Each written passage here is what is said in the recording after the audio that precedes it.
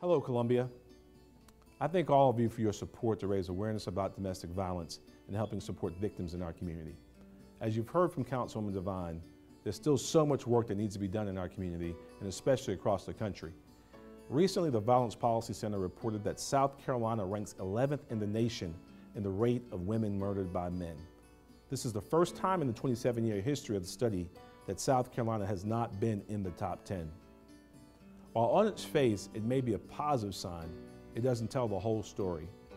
Since 2014, the rate of women being murdered by men has increased by 19% nationwide, and South Carolina's dismal rank of 5th last year would have ranked 10th in the most recent study.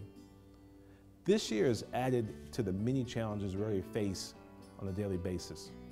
In the midst of the COVID-19 pandemic, calls for help in relation to domestic violence have increased nationwide and in our community. It's so important that we continue to spread the message of hope to all of our citizens and reassure them that we're here for them and we're ready to help at any moment. Again, I thank you for all that you've done in our community to speak out against domestic violence, but please know that our efforts don't just end today or this month. We must continue to fight against the senseless violence, and I'm proud to fight along with you. Thank you, and Godspeed.